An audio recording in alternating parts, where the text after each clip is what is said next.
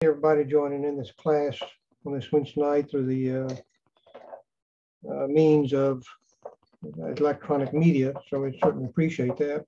We're still in the study of Hebrews. We left off last time at Hebrews 11th chapter, verse 28, so that's where we'll begin. Before we do, though, let's have a short word of prayer. Heavenly Father, we are thankful for this day, for the time of our study, for the wisdom that we can gain from a diligent study of thy word. We pray, Father, that each of us may imbibe in the depths of thy word to learn its truth and to put those truths into practice.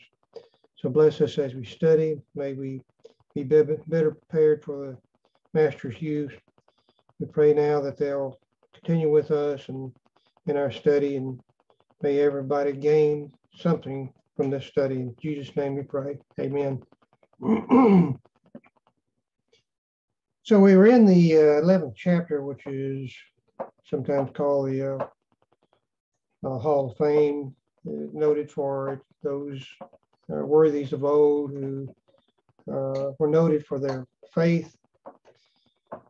And I might just note that, of course, faith is a intimate trust and confidence in God's promises. But here it's demonstrating that more than just the confidence and trust in His promises, there were actions related to that trust. The actions themselves prove that the trust and confidence was genuine. So we have here still talking about Moses.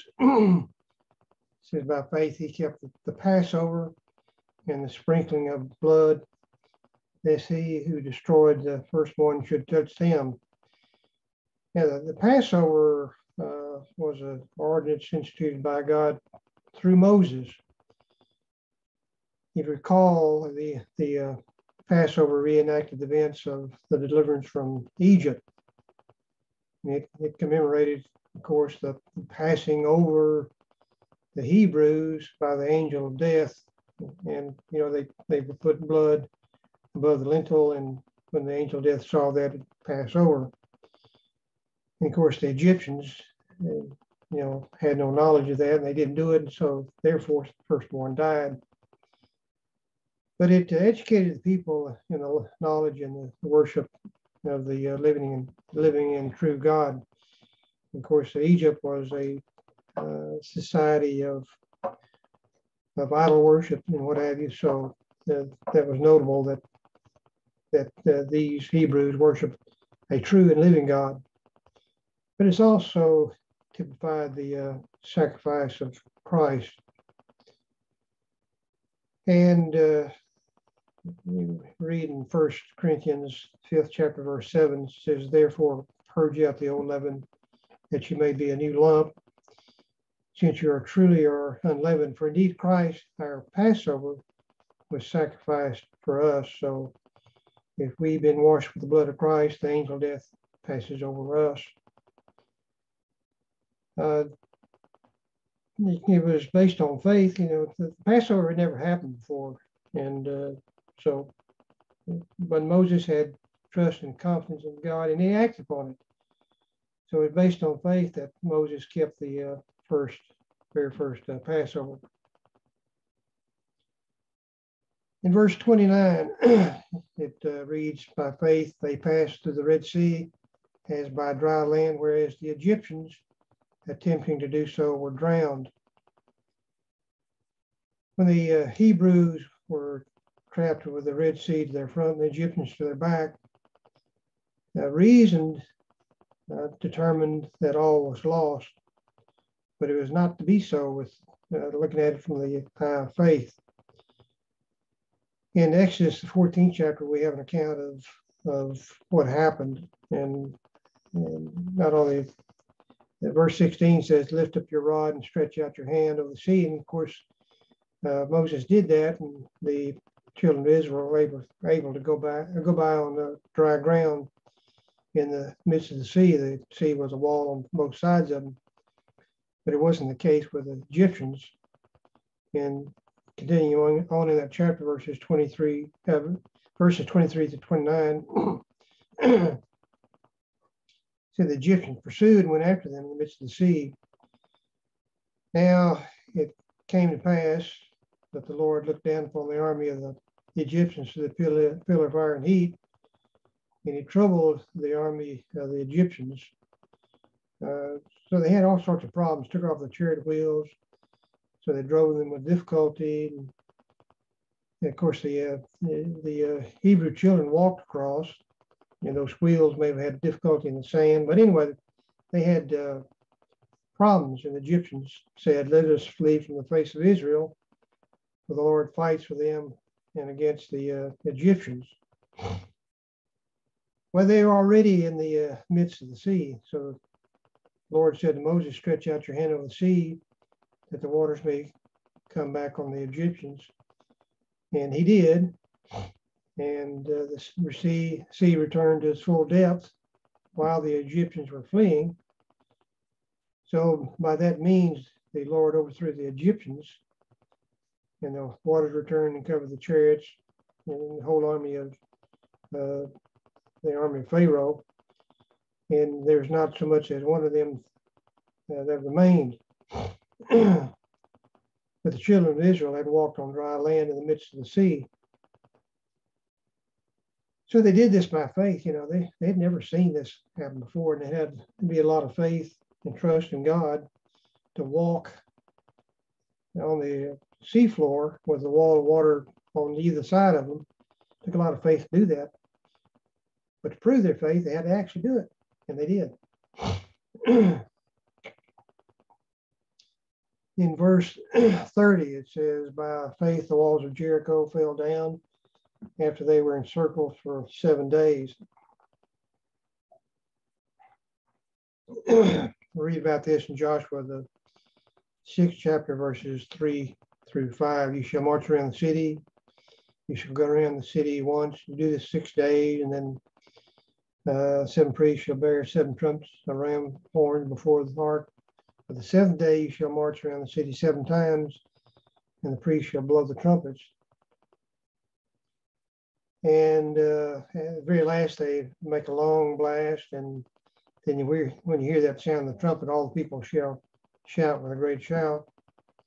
And when they did that, the wall of the city fell down. Now, there's really no logical connection between the shouting and the falling down the walls. Shouting is not going to cause a wall to fall down, not one as robust as the wall around Jericho. But reason aside, they did it. And faith was the only connection between the shouting and the falling down. So the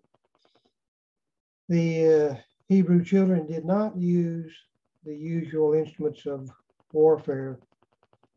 But as Paul said in 2 Corinthians 10th chapter, verse 4, "For the weapons of our warfare are not carnal, but mighty in God for pulling down strongholds." And indeed, that's what happened to Jericho.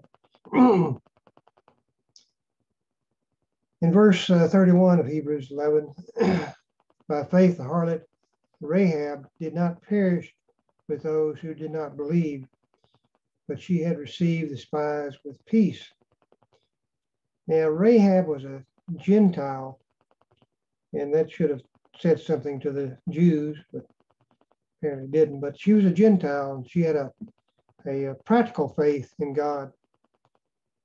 She was saved from ruin and was elevated in the esteem of the Hebrews. You recall that she married Salmon, and she was the mother of Boaz, and Boaz begot Obed, and Obed begot Jesse, who begot David, through whom came the Christ. So at least one thing we can learn from this, it's of course the faith of Rahab, but the heavenly promise of salvation was for the Gentiles as well as the Jews, something that Jews didn't grasp at the time. And verse 32, it said, "What more shall I say? For the time would fail me to tell of Gideon and Barak and Samson and Jephthah, also of David and Samuel and the prophets." Now, this was meant to be a concluding remark on this panoply of faith. Now, of course, the names are not in chronological order. It wasn't intended to be.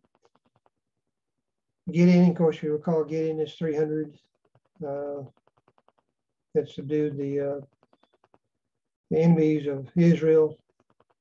You remember Barak and the defeat of Sisera. You remember Samson when he was called upon to perform great feats of strength.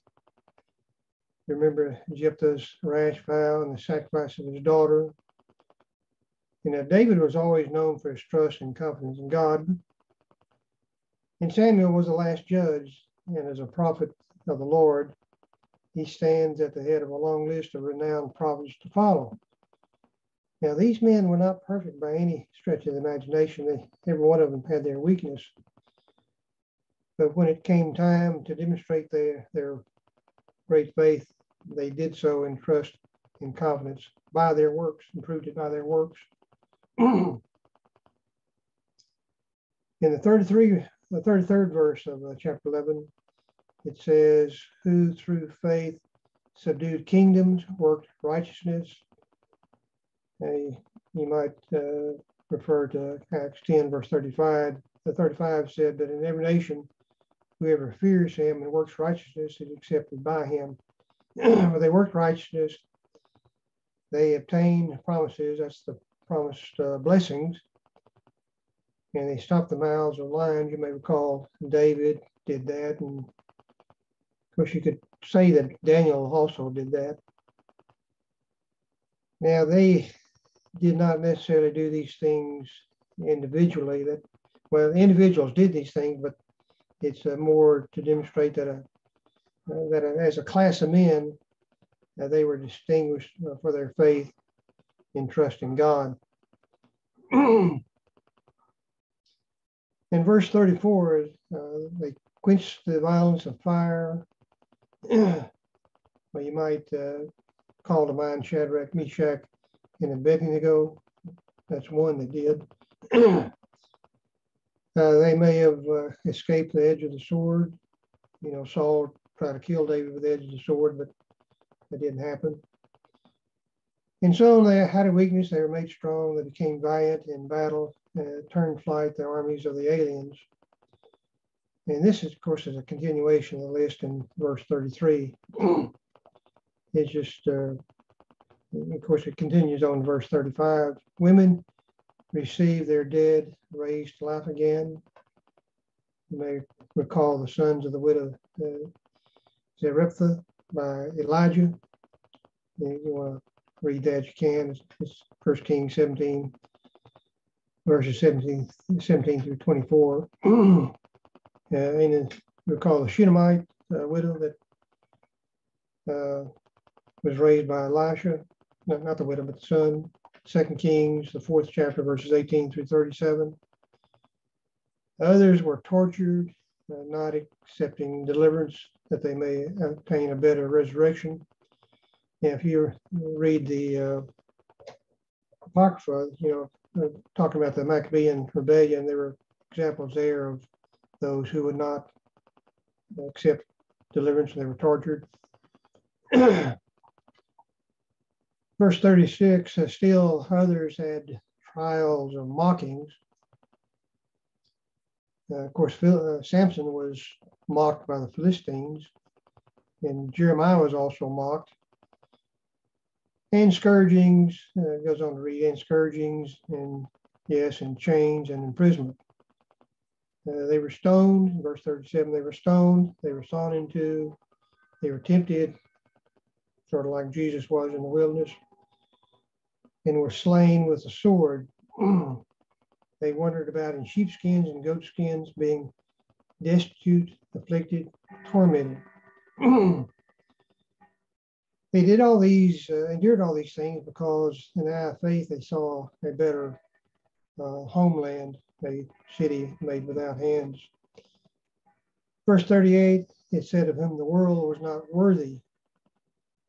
And we talk about these worthies of old. They were in the world, but they were not of the world. So their examples of faith contrasted with the worldliness of their contemporaries. And it goes on to read, they wandered in deserts and mountains and dens and caves of the earth. So they endured great hardship and trial, but it's all because by the eye of faith, they saw a better homeland. And verses 39 and 40, we see there the spirit light and privileges of believers under the new covenant. And that's what the writer is trying to demonstrate to his readers.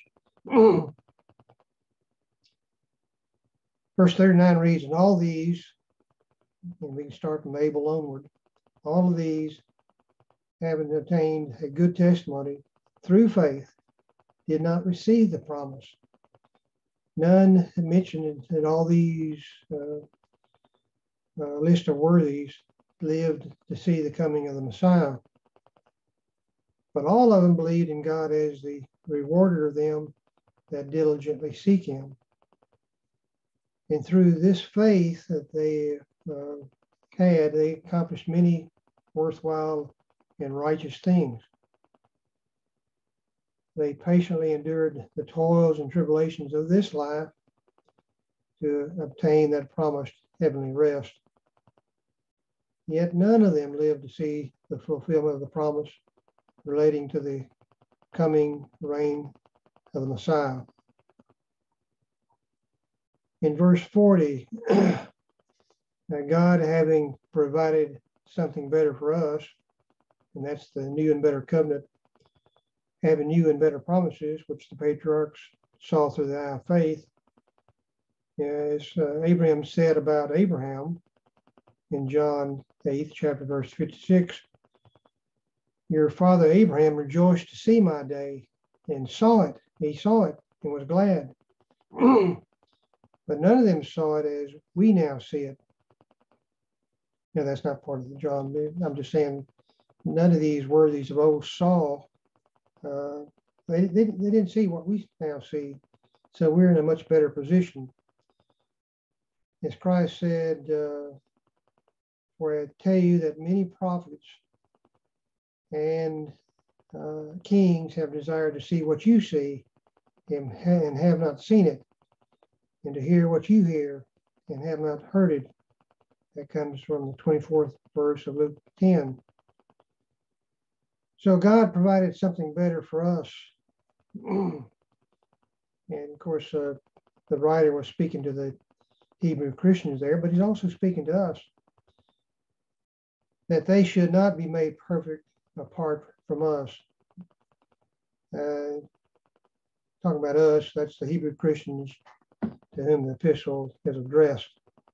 And this apart from us, we can read in Romans 3rd chapter, verse 25, whom God set forth as a propitiation by his blood through faith to demonstrate his righteousness, because in his forbearance, God had passed over the sins that were previously committed. So we're all been made perfect together. The ancients could not be made perfect absent the cleansing of the blood of Christ.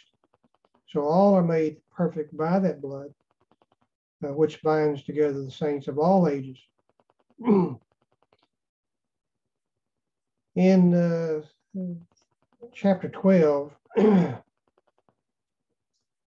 you might think of what is said there as kind of an allusion to the Grecian games. Grecian games were very popular in the Roman world at that time, including Palestine.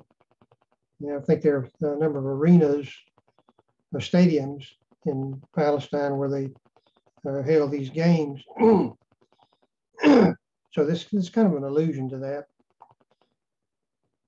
In verse 1, it says, therefore we also, since we are surrounded by so great a cloud And it's kind of a metaphor for a large, tightly packed crowd. And that's been referred to in past in Ezekiel 38, chapter verse 9, and verse 16. Said the verse it says, "You will ascend, coming like a storm, covering the land like a cloud." Of course, that's a metaphor. You and all your troops and men and people with you. In verse 16, he said, "You will come up against my people Israel like a cloud." Not a virtual cloud, but as a metaphor to cover the land.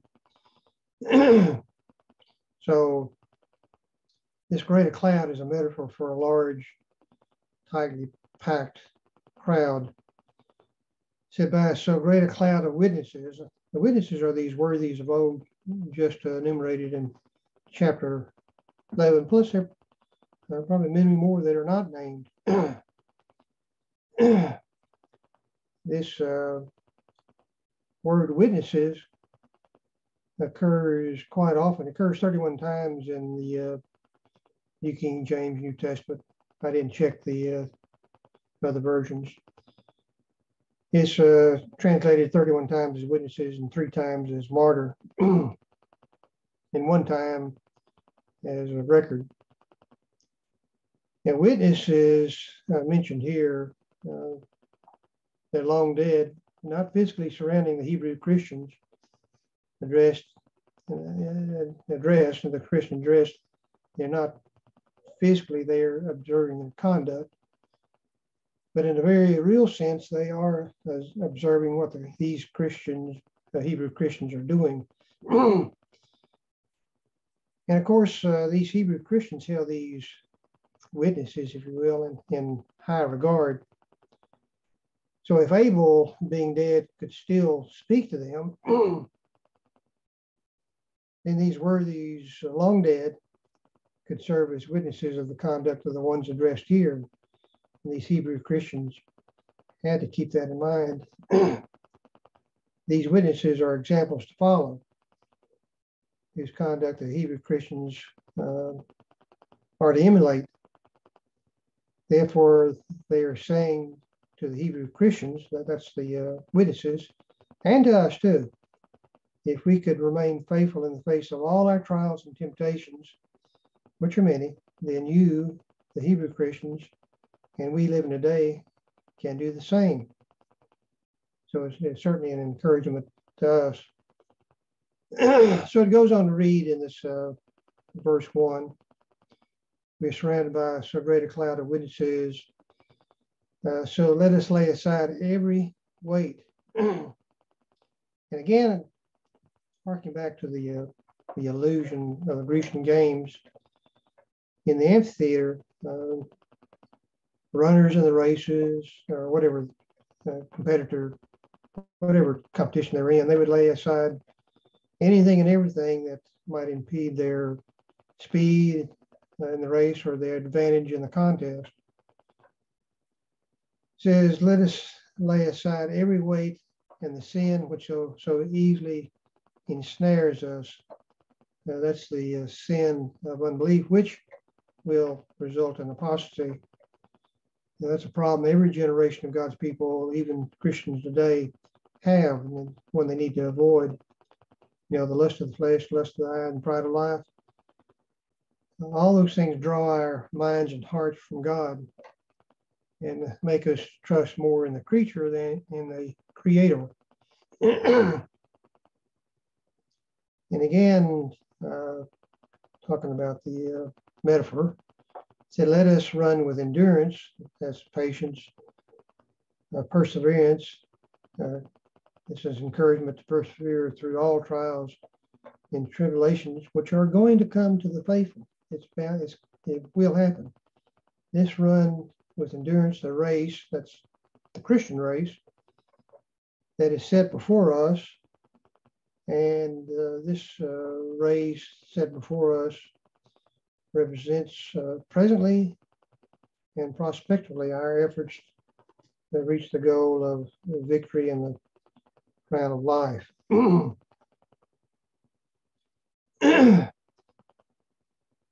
Here in verse 2, it said, looking unto Jesus, the author. An author is one who leads or acts as a principal in any given enterprise. So he's that one. And finisher, it only occurs here. It doesn't occur anywhere else. That's the completer, the one who completes, the one who perfects, the one who brings a scheme or enterprise to his full and perfect consummation. So Jesus, the author and finisher of our faith. I might just add that our is a word supplied by the translators. If you look at the Greek, it just says of faith is the author and finisher of faith. But by implication, it's talking about our faith. So that's of course the faith, the system of faith, the gospel, the faith once delivered. Who for the joy, that's talking about Jesus's joy, his zeal for the glory of God and the salvation of mankind, that was set before him. He and no other could accomplish the design of deity for the salvation of mankind. If he didn't do it, it wasn't going to get done.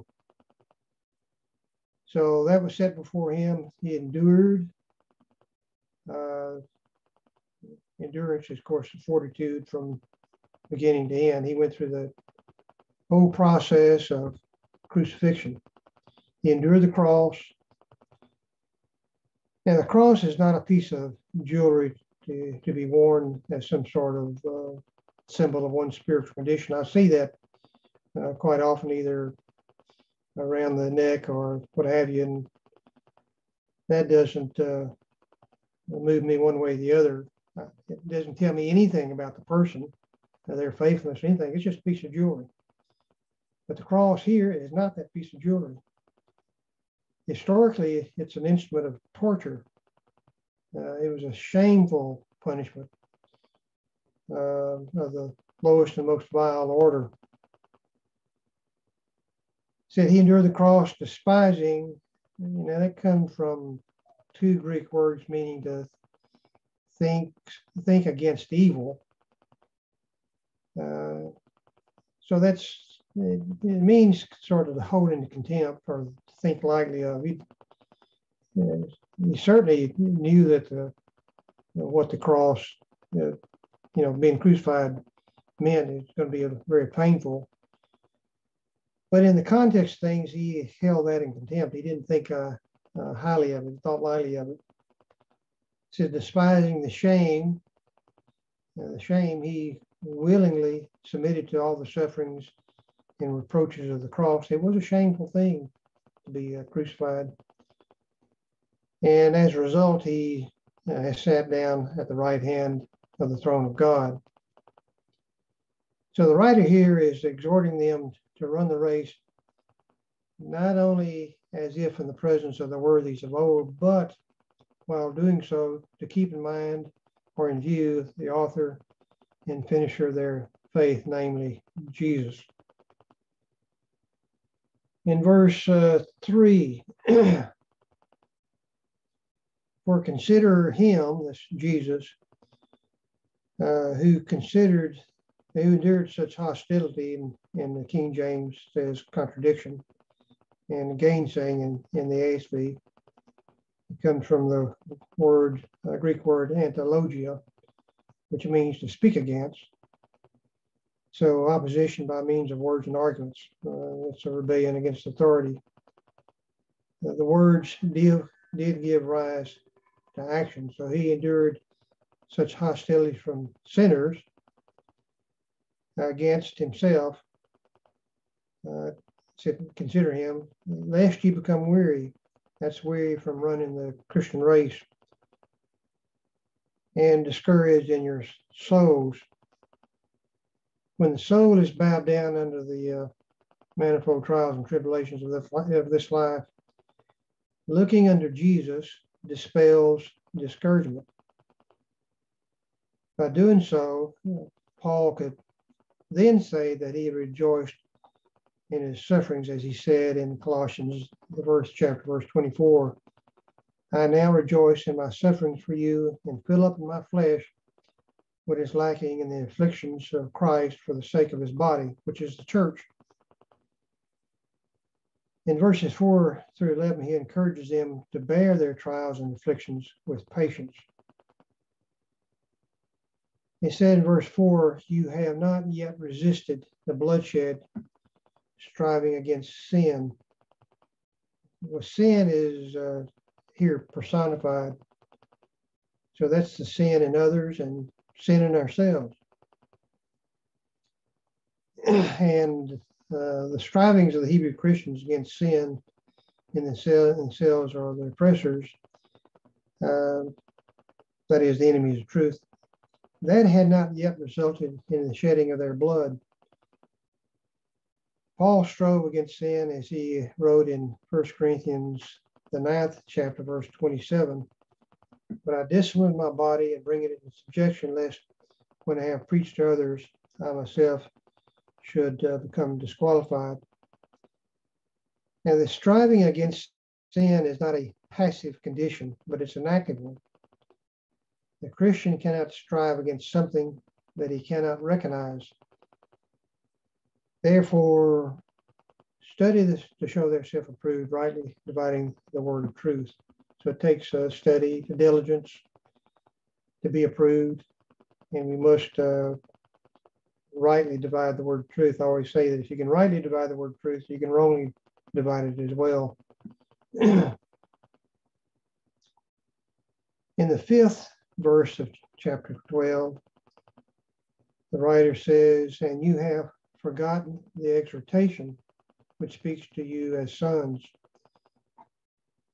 Now, of course, the whole purpose of Hebrews was to exhort them to faithfulness, not to abandon faith and go back into Judaism. So the only reason that they had forgotten was that they were negligent in their study of God's word and the discharge of their Christian duties.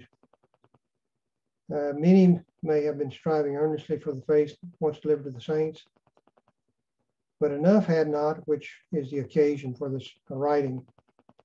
It speaks to you as sons, ones loved as a father loves his son. It says, goes on to say, my son, do not despise the chastening. Now that's the chastening as a father would correct and discipline a son. Now, I know all you sons out there who have fathers can recall the chastening that you received. I can certainly remember it. Both ends, both directions. It said, do not despise the chastening of the Lord, nor be discouraged when you are rebuked by him. So God is dealing with them as children whom he loves. And this comes from Proverbs 3rd chapter, verses 11 through 12. My son, do not despise the chastening of the Lord, nor detest his correction. For whom he loves, the Lord loves, he corrects, just as a father, the son in whom he delights. So he's urging them to bear their afflictions with patience. In verse 6, he says, for whom the Lord loves, he chastens and scourges every man, every son whom he receives.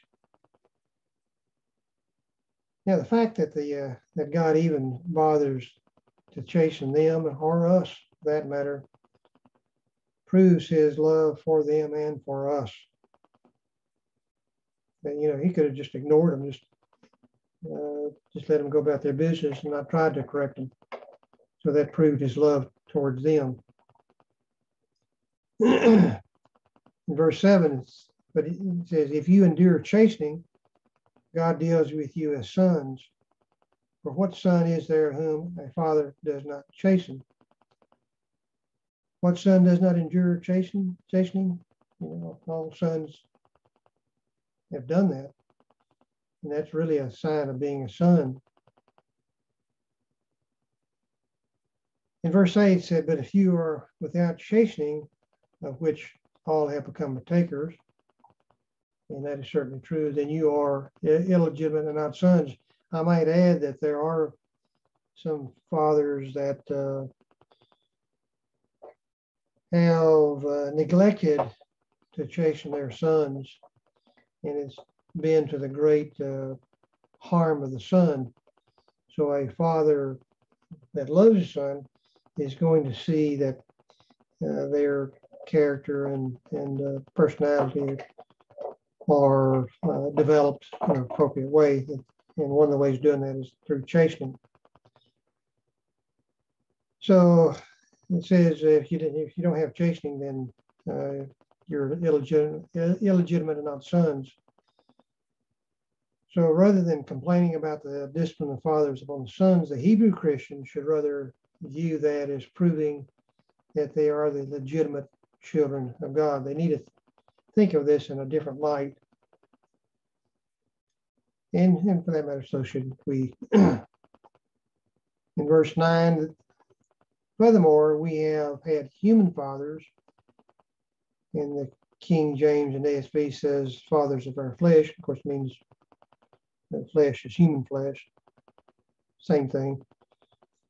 We've had human fathers who corrected us, and we paid them respect. Shall we? And of course, we all recognize this as a valid statement. Shall we not much more readily be in subjection to the Father of spirits and live? Now, the word father in both cases, human fathers and father of spirits, implies origin and guardianship. Like produces like. Genesis, the 5th chapter, verse 3, it says there, and Adam lived 130 years and got a son in his own likeness, after his image, and named him Seth. And in John 8, chapter, verse 39, they answered and said to him, Abraham, our father, is our father.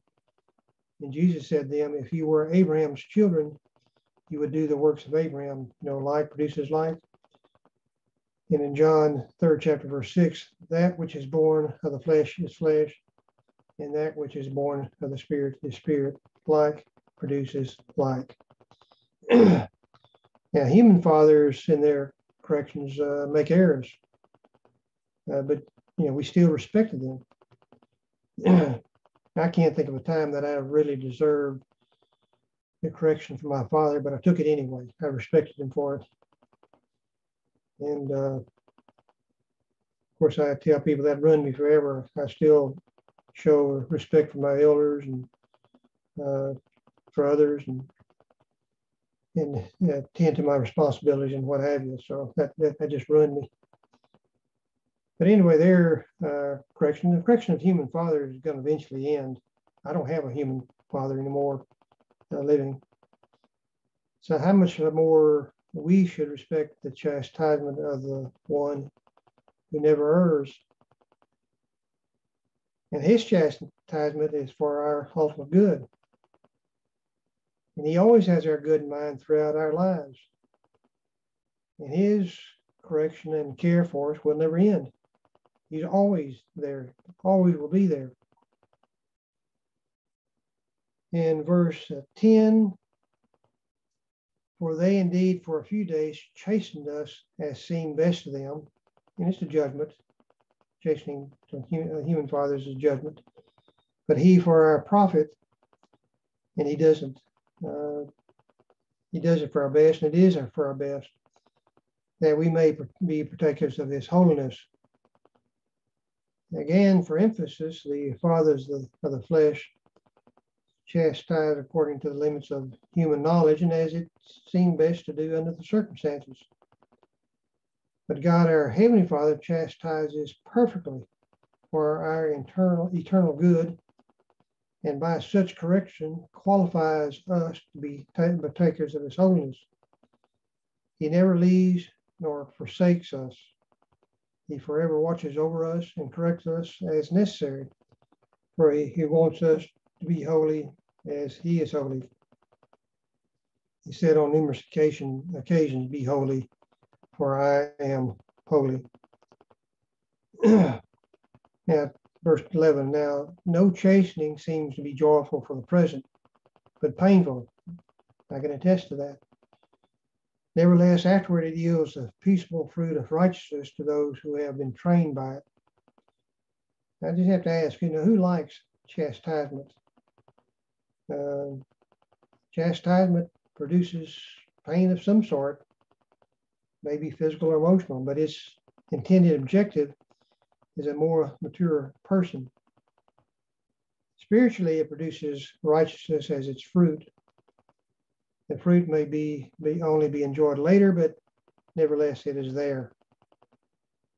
But this is available to those who are trained by it and do not resent the chastisement, and in that resentment, they rebel against it.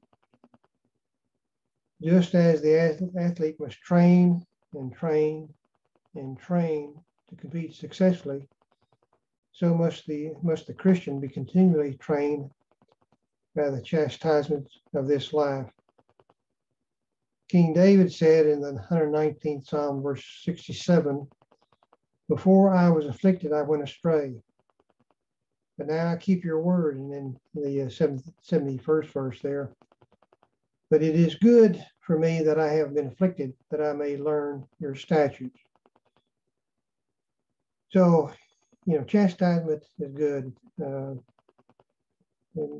not that we like it, but it does develop us, make us become more mature, either as humans in society or in our Christian lives. So we should keep that in mind. Since we're a little bit over time now, we'll stop here and we'll start again next week with verse 12 of Hebrews chapter 12. Thank you for your kind attention.